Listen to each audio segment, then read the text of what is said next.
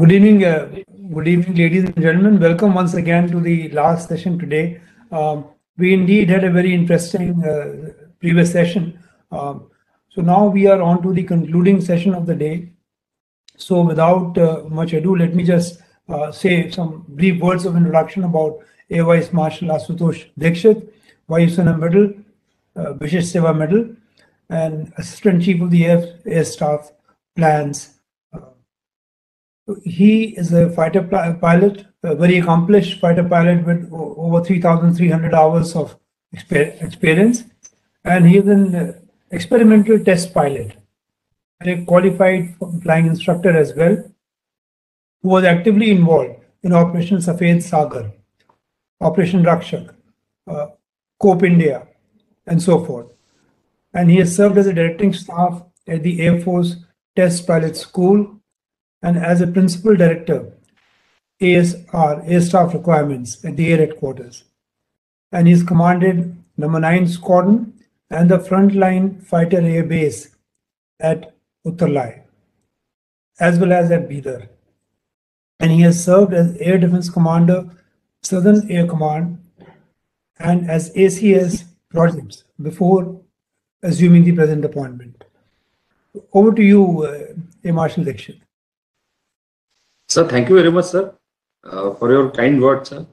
Today, now, without any further discussion, sir, we are entering this very important chapter or session of this seminar, which relates to flight and naval simulators. Now, I think people should be aware, recently Ministry has released a simulator policy. Headquarter IDS had spearheaded that, and that has laid down the requirements that with every procurement, there will be a simulator, whether it is by any service, procurement from any service, a simulator should be part of that. Now, as far as Air Force is concerned, simulators make very important part of our training. With almost all the fleets which we have today, we have simulators. Those are flying simulators and for fighter aircraft, helicopters, transport. Similarly, Navy has simulators which are ship simulators. Now, importance of simulators, everybody understands. We are now looking to go down to further level. That is, we are also interested in part task trainers where a particular area of the mission I can practice. Similarly, we are also looking at maintenance simulators. We have done some procurement of maintenance simulators because with the aircraft resources getting more and more costlier, it is very important they may be maintained also very correctly. So for that training, there are simulators, there are technologies, AR-based technologies, VR-based technologies being developed. We have looked at some of them, and that is another area which is emerging right now. Some we have procured, and some maintenance trainers we will be procuring. So, okay. So, first speaker is from maintenance branch of Air Headquarters, Group Captain Rajneesh Kumar. He is a director of what we call DAMS, Directorate of Maintenance Systems, Aviation and Maintenance Systems. They are the ones who are in charge of maintaining all the simulator devices which are held with Indian Air Force. So I will now request Group Captain Rajneesh Kumar to deliver his talk. Yeah, fine. Noise clear. So before I commence my presentation on flight and non-flight simulators in the Indian Air Force, I'd like to put up a pretty obvious statement.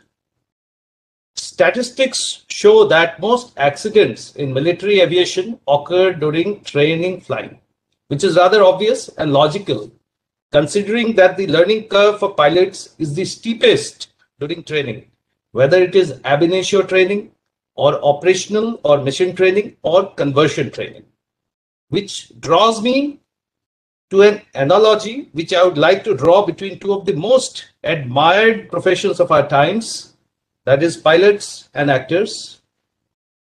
If flight time for pilots is like camera time for actors, then simulator flying by pilot is like a rehearsal for actor.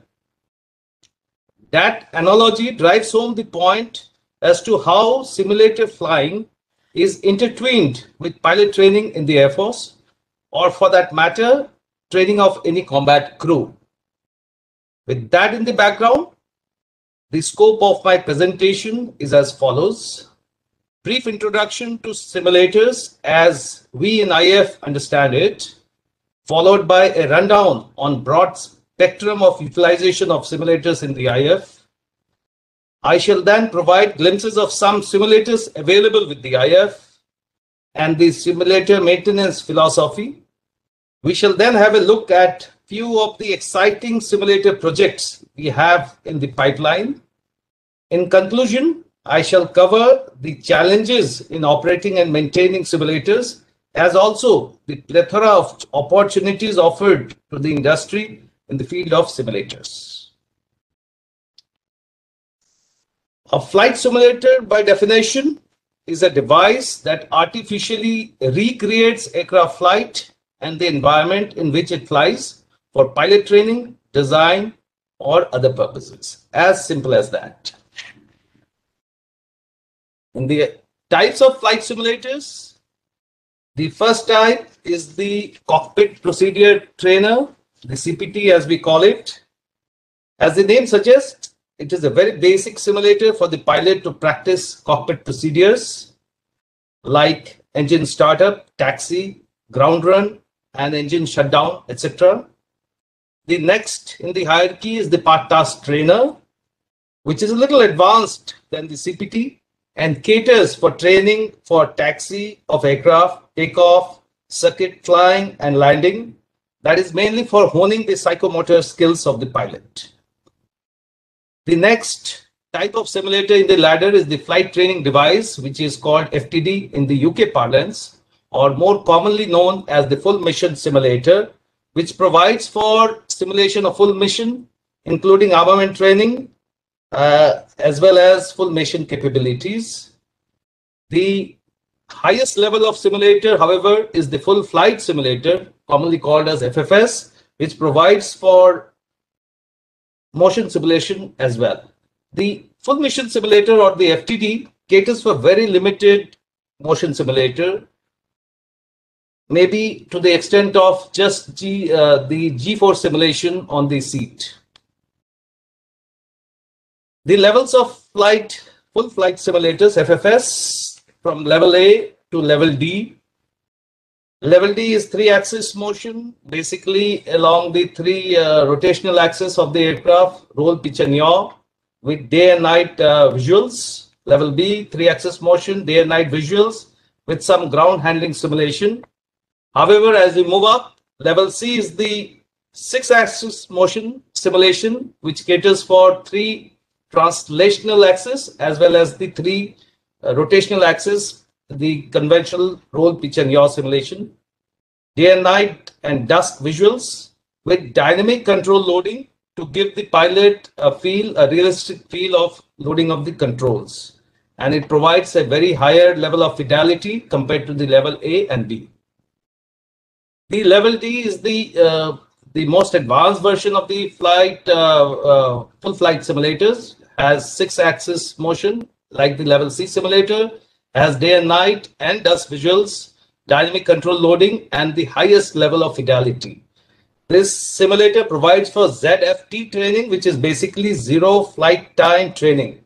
We in the IF utilize the ZFT concept with a bit of adaptation to the specific type of fleet. With a brief introduction, I shall now move on to the broad spectrum of utilization of simulators in the IF. Simulators in the IF are used to train both combat crew and combat support crew. The transition from glider flying to subsonic flights on trainer aircraft to supersonic speeds on fighter aircraft can be really challenging. So the IF adopts a step ladder approach while designing simulators training syllabus for pilots. It starts with ab initio training, followed by role-oriented training and advanced training. I shall cover each of them in sequence. Starting with ab initio training, the initial entry-level pilots have got some or nil experience on glider flying. So trainees are required to conduct basic simulator flying before they commence flying training, to the extent of around 15 to 20% of the initial training is on the simulators, and the rest is on the actual aircraft. Flying training syllabus have been revised with induction of high and medium fidelity simulators like the Pilatus and the Hawk simulator, which I shall cover in subsequent slides. The benefits are very obvious in terms of the level of training, as well as in terms of reduction in actual flying effort on aircraft, which is cost effective, as well as enhances the actual life of the aircraft. We move on to the role-oriented training, which is the next high level of training on simulators. Military simulators have value-added features for specific roles and missions, such as simulation of special weapons like guided weapons, TV-guided weapons, anti-radiation weapons, laser-guided weapons, and conventional bombs. So during the role-oriented training, the pilot will have an experience of delivery of this high-range armament without actually doing it in a real world scenario. Also, there is a training on the electronic warfare features on the aircraft and the ground system, and air-to-air refilling with a tanker aircraft. Moving on to the advanced training, the modern simulators have capability to generate multiple threat scenarios in a networks situation. So definitely the skill level and the training level gets enhanced. We also have wargaming simulators, which are capable of generating multiple threats and solutions in a theater, which gives the future commanders a scope for training to exploit these systems to assess the effect of various approaches to challenges in high-tech and dynamic battlefield scenario. We have a class of simulators besides the flight simulators, also called as the aeromedical simulators. These simulators are used for operational training in aerospace medicine, which is called OPTRAM for pilots. It is a course conducted for a period of 5 days for pilots. The first category of simulator for OPTRAM training is high performance human centrifuge, which has been upgraded to dynamic flight simulator, which gives essentially training for high G maneuvers in a controlled and safe environment. There is the special disorientation simulator, which gives the pilot practice for recovery from disorientation in flight in a controlled environment.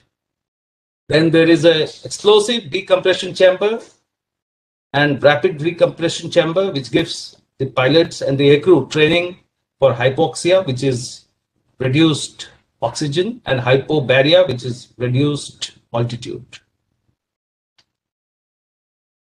Now I shall give you a glimpse on some of the simulators available with IF. Firstly, the latest acquisition is the Rafale simulator, which has been procured from Messrs.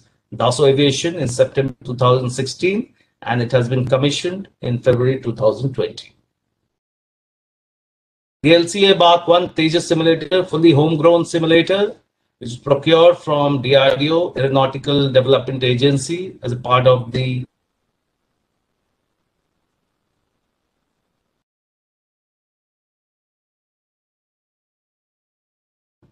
simulator was commissioned in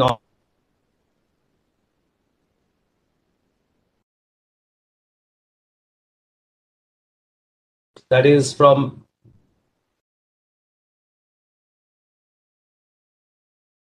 in the year 2009, and thereafter we went for an indigenous development of Hawk simulator, which was procured from HAL in the year 2010 and got commissioned in 2018. We have Dornier FTD, flight training device, equivalent to a FMS, as was covered in the previous slide, procured by Messrs. CAE India in the year 2007. The simulator got commissioned in October 2009 and was subsequently upgraded indigenously in the year 2018. Glimpse of Aeromedical Simulator is a special disorientation simulator. Quantity 3 were procured from Messrs. AMST Austria in the year 2003 and subsequently 2 in 2008. This is used for special disorientation of pilots to simulate disorientation in flight and train the pilot for recovery from disorientation. All the simulators, all the 3 which were acquired, were subsequently upgraded for NVG compatibility in the year 2010. There are some simulators, all the simulators which were listed earlier are on the inventory of the IF. Now, there is a class of simulator which operate under the BOM concept, which is the build, operate, and maintain concept. That means simulator services are hired on an hourly basis through a vendor. The first in this class of simulator is the ALH simulator for the Advanced Light Helicopter. It was set up by Messrs. Hatsoff, which is a joint venture between HAL and CAE. C-130J simulator, or as is commonly called as the Weapon System Trainer. It's a full level D simulator, FAA certified, and it was set up as a part of the offset contract for acquisition of C-130J aircraft, and it is presently being managed by Messrs. Mahindra Defence System. Another level D simulator which we have is the C-17 simulator, which was also set up under offset contract by Messrs. Boeing India Defence Private Limited. We have also acquired services under the BM concept for 2 Mi-17 V5 simulators at 2 different bases, which have been set up by Messrs. Alpha Design Technologies Limited, an Indian firm, under the offset obligation. The MiG-29 upgrade simulator has also been commissioned in the year 2021, and it has been set up under the offset contract by Messrs. Alpha Design Technologies Limited. So these are the simulators which operate under the BOM concept, whereby IF hires simulator services on usage rate contracts. The other types of simulators which we have in the IF starts with the induction process, computerized pilot selection system, 3 of them for cognitive and psychomotor testing for candidates at Air Force selection boards for selection of candidates for induction as pilots. This simulator is also an indigenous one designed and developed by DRDO, that is Defense Institute of Psychological Research and Aeronautical Development Establishment. We also have system simulators for the Pechora, like for the Pechora surface-to-air guided weapon system, which has been developed in-house by the IF, and also for the ACAS missile system, which has been supplied by Messrs. Bell. We also have air traffic control simulator, whereby we train the ATC officers and the aircrew in various ATC procedures and also handling of emergencies and exigencies. This simulator has also been developed in-house by IF at an institute called Software Development Institute located at Bangalore. We have a wargaming simulator at the College of Air Warfare, which has been provided by Messrs. Flightline, a Bangalore-based company. So with that, we move on to how the simulators are maintained in the IF. The first and the most widely used model of maintenance of simulators in the IF is the MC model, annual maintenance contract, which in fact is a comprehensive AMC, which includes for all the spares required for maintenance of simulators for a period of 3 or 5 years, as the case may be. We demand minimum assured serviceability by the vendor. And however, the downside is that upgrade of simulator is not part of the AMC contract. We also have gone in for in-house maintenance by IF, where, especially in cases where we have developed it on our own, or also we have developed expertise. In this case, we stock all the required spares in the IF inventory, and we also train a core team of technical officers and technicians for maintenance of simulators under this category. The new and more emerging trend in simulator services is build, operate, and maintain concept, under which we hire simulator services on an hourly basis under a usage rate contract. We call it URC with vendor, in which we specify the minimum guaranteed annual usage MGAU hours with a flexibility of 5 to 10% of additional hours in case of requirement.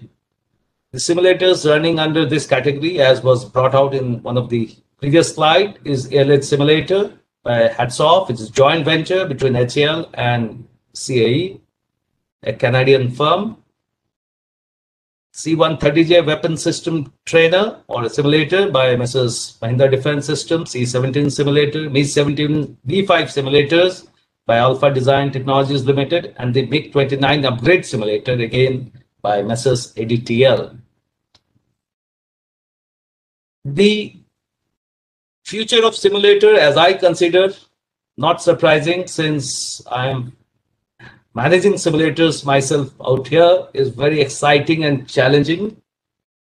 Some of the exciting simulator projects we have in pipeline, both in terms of acquisition as well as BOM concept. The Dornier DO8 aircraft is used for ab initio training of transport aircraft pilot. So we are procuring a Dornier DO228 simulator, fully upgraded from Messrs. HAL. It's a full motion 6-axis simulator, a level D class of simulator. The design and development of this simulator has been done by Messrs. HAL in partnership with a Slovakian firm, Messrs. Virtual Reality Media. We have also gone in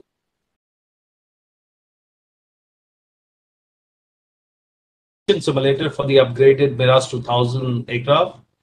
This is coming from Messrs. Thales, France, and in partner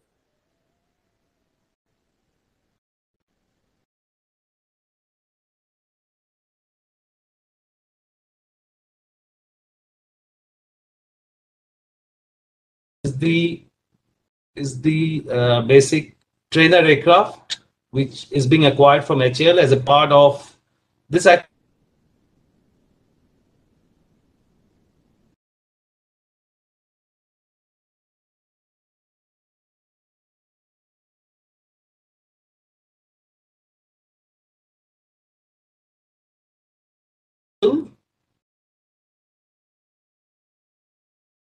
Sir, am I audible? Because I can see.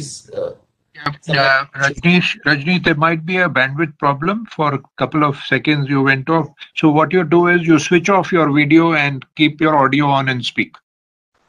All right, sir. Yellow audio. Stop. Yeah, go on.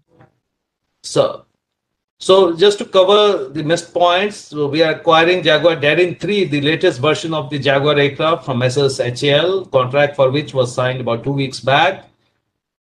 We're also acquiring the basic trainer aircraft BTA from HAL STT-40, which is again an indigenous aircraft program. And as a part of that, we are also acquiring a simulator for the same, which is in line with the MOD policy of acquiring simulator with any acquisition, which was brought out by the chairman in his opening remarks. We're also procuring 2 twin dome simulators, which is actually simulators are 2 different locations and networked over our own Air Force network and doing combat training and whatnot. We're also working on a project on upgrade of the old Su-30 simulators, the full mission simulator, as well as the part task trainers.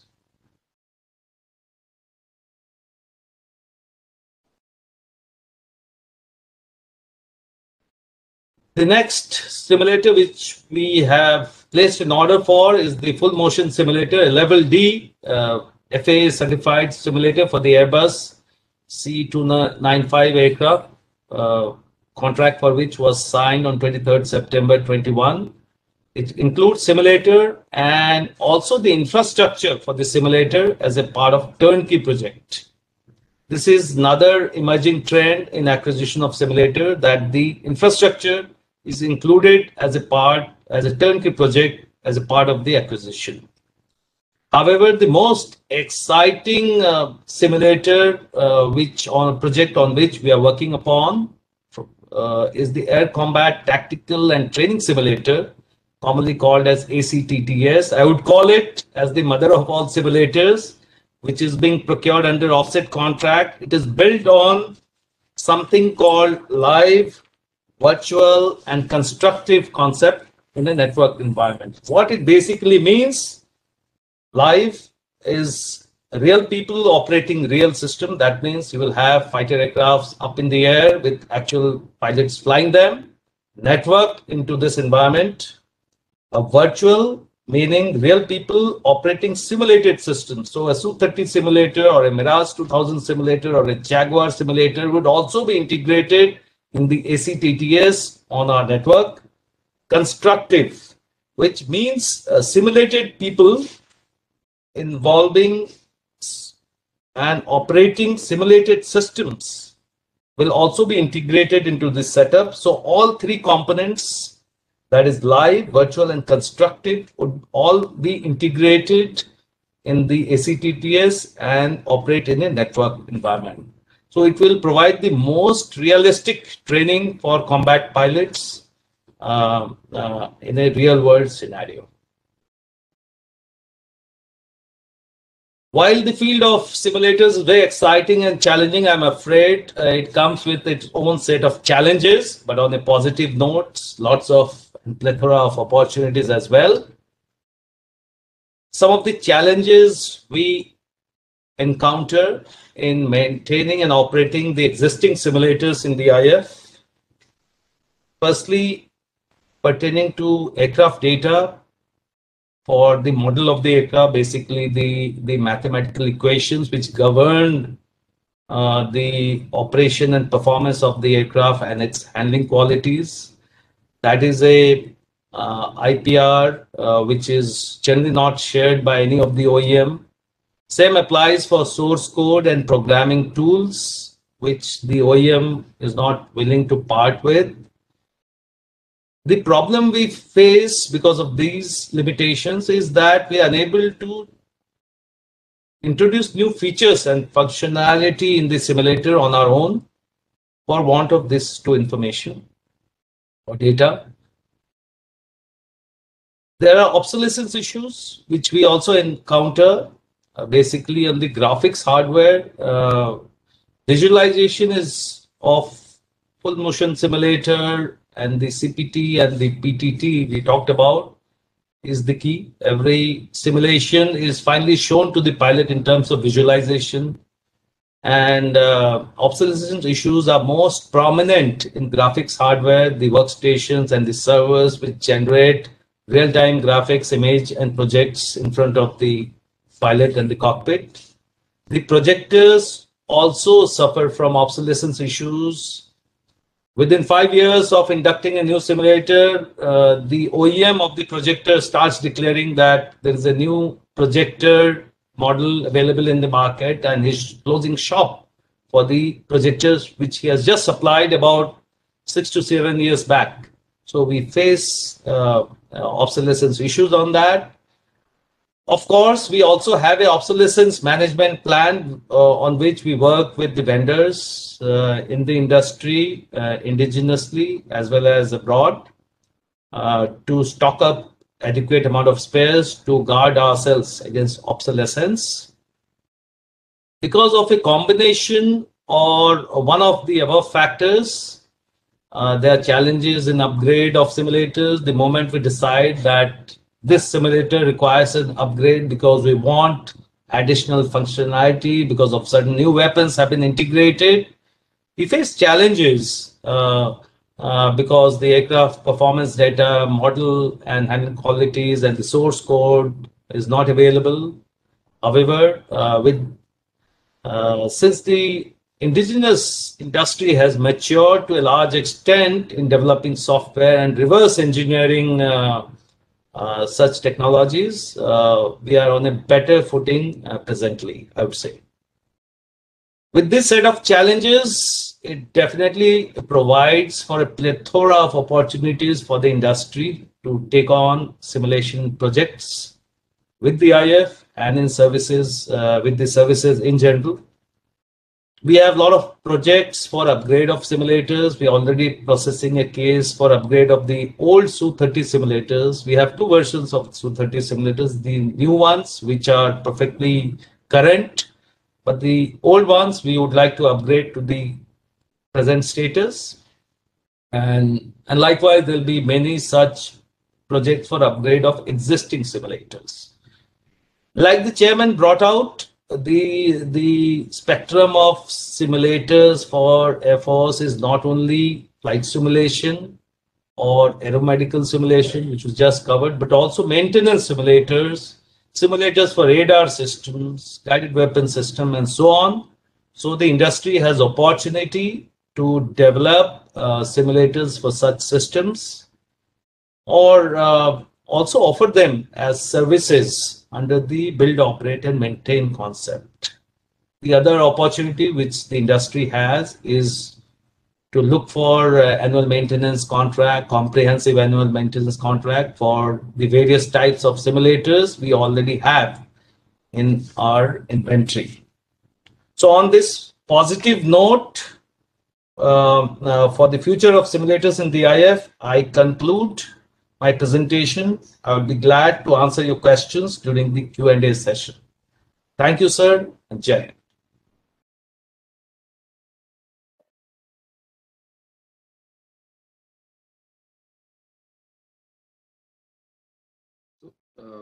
Thank you, Rajneesh. Thank you very much for a very good, comprehensive presentation. So now we will move on to speaker from Naval Headquarters. That's fine. Yes. Good evening, sir. Sir, I am Lieutenant Commander Lehar Singhal, currently posted in DNBCD Directorate, IHQ. I am here to give a presentation on ship handling and damage control simulators used in Indian Navy. Request permission to start, sir. Yeah, please, Lehar, please start. Sir. Now, the first part of the presentation will cover the damage control simulators. Naval history is filled with instances that illustrate the important role damage control has played in naval operations. A battle can be decisively won if our weapons are deadly and our platforms are resilient. And for making our platforms resilient, it is of paramount importance that our men be trained in effective damage control and have the confidence in their ability to control all but the most devastating damage. It is this realization that led to the formation of a roadmap for training officers and sailors of the Navy in damage control readiness, and the setting up of the first damage control simulator at NBCD School Lonavala by Goa Shipyard Limited, thus exposing men to realistic conditions that would exist on a warship after she has been hit in a battle. Now, presently, the Indian Navy has three types of damage control simulators in use. The first is damage control simulator, which imparts training for battleship damage control scenarios in a real warlike situation to the ship's crew. It simulates wartime damages, including flooding with explosion sounds, smoke, and damage to systems occurring in a controllable rolling environment. Currently, the simulators are based at the following locations. The firefighting simulator imparts firefighting training to personnel serving on board. It is presently set up in NBCD School Lonavala and is being constructed in Kochi and Visakhapatnam. Lastly, the NBC training facility, or the Nuclear Biological Chemical Training Facility, is designed so as to train naval personnel in realistic NBC environment. Currently, this facility is present in NBCD School, Lonavala. It is noteworthy that all damage control simulators have been constructed and set up indigenously by Indian vendors, namely Goa Shipyard Limited, Joseph Leslie Dynamics, and Electro-Pneumatics and Hydraulics Limited. Now we'll discuss the three simulators in detail. DCTF, or the Damage Control Simulator, provides real-time situation of flooding due to damage to hull of warship in rolling seas. The DCTF is a 3-deck structure with compartments akin to actual ship and supported on 2 end bearings, which enables the structure to roll up to 20 degrees on either side and imitate the rolling effect of the sea. Personnel are exposed to water ingress akin to flooding post-damage to ship's hull under realistic sea conditions, and men are trained to undertake all types of damage control. All exercises are under constant control from staff room and observation points. The various drills that are undertaken in the DCTF are as flashed.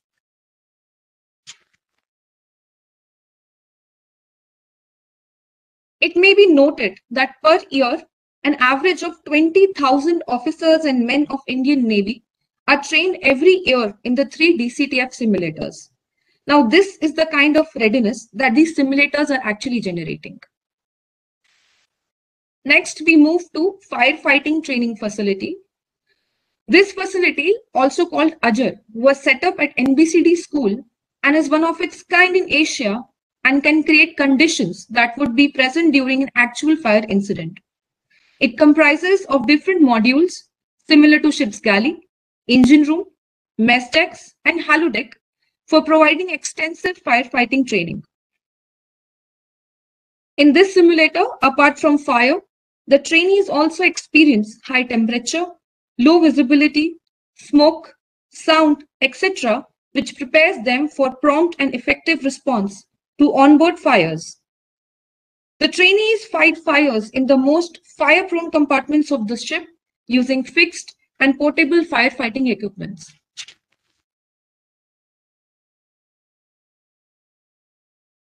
Lastly, the Nuclear, Biological and Chemical Training Facility houses radioactive sources and associated cutting-edge protection mechanisms to allow safe and real-time training of personnel in undertaking NBC defense. The facility is being effectively used for training of Indian Navy, Coast Guard, international trainees of navies undergoing various NBCD courses, and training visits by the personnel from Indian Army, Air Force, BARC, and NDMC. The NBC simulator is a 2-deck ship-like structure for conduct of simulated nuclear, biological, and chemical drills for detection of NBC agents in hotspots, their decontamination, and training on SOPs for operating in a contaminated environment. The simulator has a full-fledged DCHQ, that is the Damage Control Headquarters, with ship-installed RADIAC system and ship-installed chemical agent detection system, and a cleansing and a shelter station akin to those on board ships. The various drills undertaken in the NBC simulator are as flashed.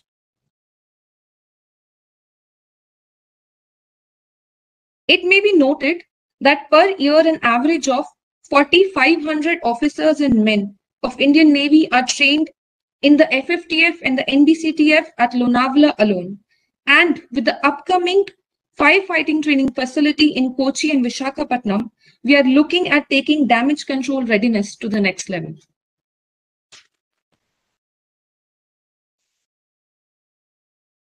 Now, in the next 5 to 10 minutes, I would deliberate on ship handling simulators being utilized to train officers and sailors of Indian Navy at various levels of their professional career.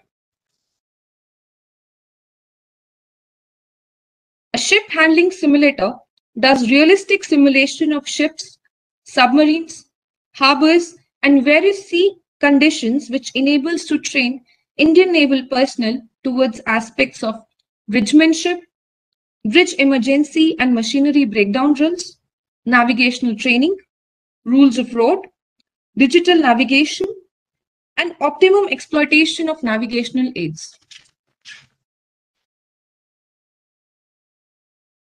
The ship handling simulators are utilized to hone ship handling aspects of Indian Navy personnel at various levels of their career. Some of them are transit through straits and traffic separation schemes, handling ships in canals, rivers, and narrow channels, handling ships in company and undertaking fleet maneuvers simultaneously, underway replenishment abeam and astern methods, formation anchoring, turning short on an anchor and dredging an anchor, making approaches for towing operation, and establishing contact with towed vessels. Also, handling ships with help of tugs, beaching operations, steering from ASP, man overboard recovery, and launch and recovery of helicopters with wind envelopes. The various aspects of training brought out in previous slides are being undertaken through ship handling simulators across the Indian Navy. They are utilized to train personnel at ab initio level at INA, which is the Indian Naval Academy, Edimala, professional level including workups at ND School, Kochi, and command levels for fleet ships at all Indian Naval commands. Now, the ship handling simulators that are presently in service in Indian Navy can broadly be categorized into. The first is the Ship Handling Simulator, or SHS, capable of single bridge operation, view one trainee station. Now, this has a limitation of multi-training capability. The next, or the most advanced version, is the multi-station ship handling simulator. And as the name suggests, they are capable of simulating 4 bridges simultaneously. They have got 4 trainee stations and can be utilized to factor for increased training load. The multi-station ship handling system also offers more realistic training, especially for evolutions concerning to ship handling in a company. The ship handling simulators are located across the Indian Navy commands to cater for the training requirement at each professional level, as was elucidated in the previous slides. They are located at Mumbai, Karwar, Edimala, Kochi, Port Blair, and Visakhapatnam. And the multi-station ship handling simulators are located at ND School, Kochi. Now, I would be highlighting the peculiarities of the multi-station ship handling system. It has a 4 trainee station, that is 4 bridges of 4 ships that can interact with each other. 1 instructor station and main briefing room. Simulation of more than 35 types of ships and submarines. Simulation of 34 Indian and foreign harbors and Indian beaching sites. 360-degree azimuthal field of view. It can run in a network or isolation, simulating bridges of ships operating in a company.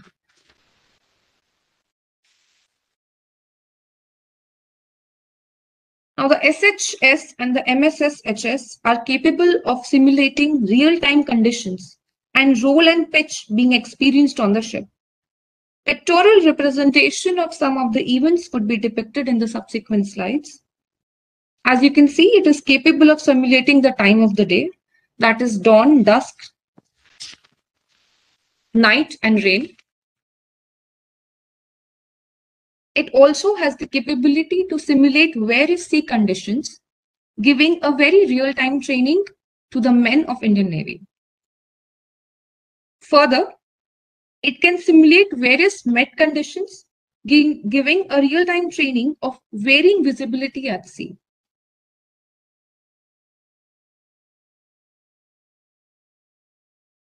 Lastly, it has the ability to train personnel for movement in various harbors by simulating harbors of Visakhapatnam, Port Blair, foreign ports, etc.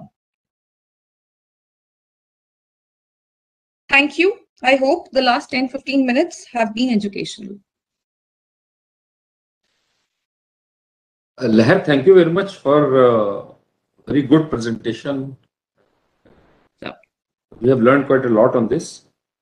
So now, are there any questions? Because now we are entering the question answer session.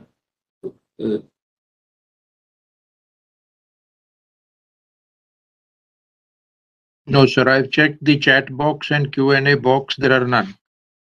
Okay, then. So thank you very much to both the participants who have delivered the lectures.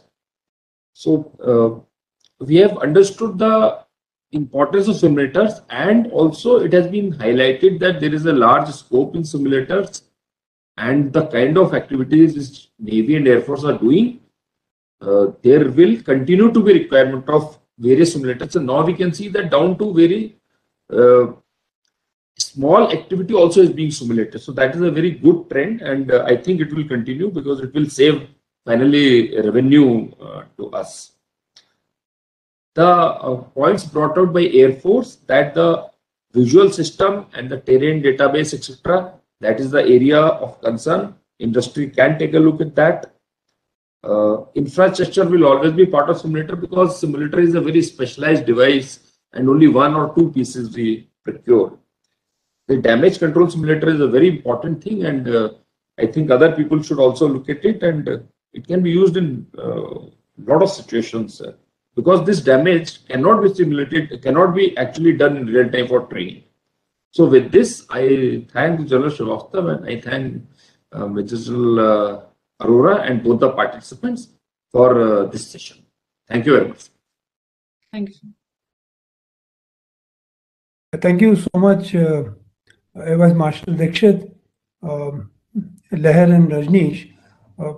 Excellent presentations, and I think there are a lot of lessons that can be learned and drawn by the Army as well, particularly as far as the institutional way of handling various simulators. Like for years, Air Force has been in the lead. So there are a lot of lessons to learn from how they have evolved their practices. And as far as what the Indian Navy does, once again, is very peculiar.